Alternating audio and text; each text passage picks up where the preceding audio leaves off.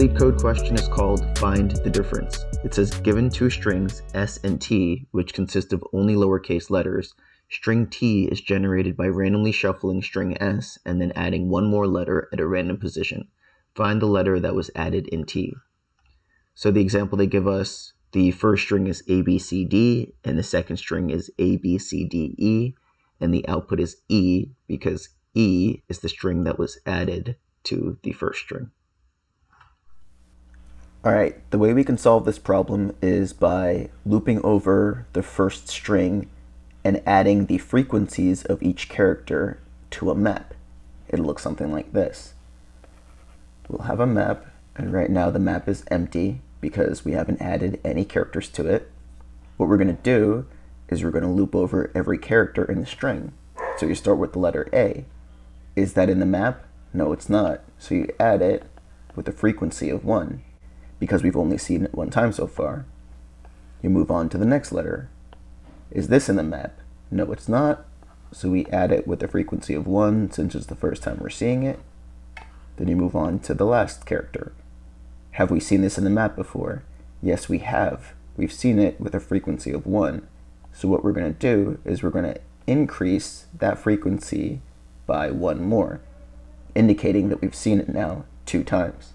So now when we're given a character that we want to find the difference for, let's say A, B, B, A, we're going to view the map up here as a kind of a bucket that we're able to take letters from. We can loop over every letter in the second string and see if there are any of those letters available in the map that we can use. It'll look something like this. We'll look at the letter A. Are there any A's available in the map? Yes, there are. So what we're going to do is, since we're going to use it, we'll decrease it by 1. Then you move on to the next one. Are there any B's available in the map? Yes, there are. There's 1. So we're going to use that, change that to 0. Now we get to the second B. Are there any B's available in the map? No, there aren't. There are 0 B's available. So now we know that B is the letter that's different. Alright, so let's get to the code. What LeetCode has given us is a function called find the difference, which accepts 2 parameters, s and t. S is one string, t is the string that might have one more character than the string s. Alright, so remember the first thing we have to do is we have to create a map. In this case, we'll just use a simple object. So let frequencies equal a simple object. We'll have that like here, frequencies. And let's pretend that the string is ABA. So now what we have to do is we have to loop over every character in that string. So for the character of S. Now we're going to check if that character is in the frequencies map. So we'll say if frequencies character is undefined. So if we have not seen it before, what do we have to do? We have to add it to the map. So frequencies character equals 1. We're adding it with a frequency of 1. That will look like this. A 1. And since we're done with that loop, we go on to the next character, which is the character B. We'll check on line 10 if we've seen it before, and we have not. So according to line 11, we have to add it to the frequencies map with a frequency of 1. Then we go on to the next character, the character A. We check again, have we seen it before? Yes, we have. So now we have to add an else statement.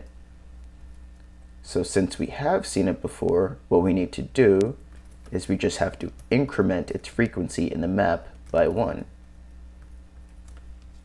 That'll look like this.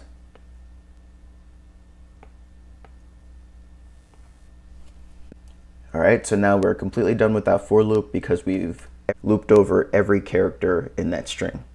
So now what we have to do is we have to loop over every character in the second string to see if there's a difference. The second string, let's say, is ABBA. So again, we'll say for let character of t Now we're going to check, is this in the frequency map? So we'll say if frequencies character doesn't equal undefined. So this first check is seeing if it's there at all. If it's not there at all, what do we have to do? We'll just return that character because it's the first time we're seeing it. And that would be the difference. But if it's not undefined, so we have seen it, we also have to see if we're able to decrement it from the frequency map. So we'll say if it's in the frequency map and the frequency is greater than 0, so frequencies of this character is greater than 0, then we're able to decrease it by 1 from the map. All right, so how would that work with our current string ABBA? We'll start with the letter A. We'll check if it's in the frequency map. Yes, it is. And I just realized that I need to add the letter I here. And is the frequency greater than 0? Yes, it is. So what we're going to do is decrement that from the number 2 to the number 1. Next character is the character B. We check if that's in the frequency map. Yes, it is. So then we decrement that by 1. Next character is the character B again. We check if it's in the frequency map. Yes, it is. But is the frequency greater than 0? No, it's not. It is 0. So we don't have any to remove. So now we know that this letter B is the difference. So what will happen is that it will go into line 21 and it will return this character, the character B. But let's say all of the characters were the same. That means we will have looped over both of the strings and determined there's no difference. All we'd have to do is return -1. All right, let's run the code, see how we did.